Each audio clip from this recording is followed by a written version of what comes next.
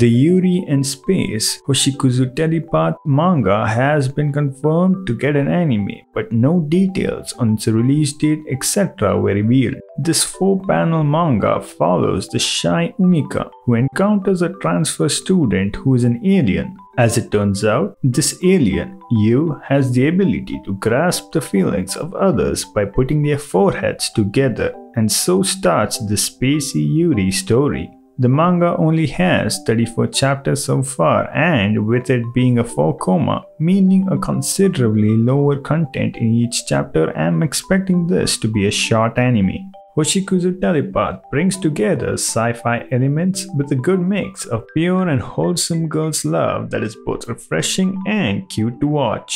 The story isn't just focused on the romance and does have a direction, with Yu promising to go with Umika into space someday and Umika promising to become Yu's strength and help her get back home. The story is cute, the romance is wholesome, and the Yuri is enjoyable. I would recommend every Yuri fan to give this anime a try.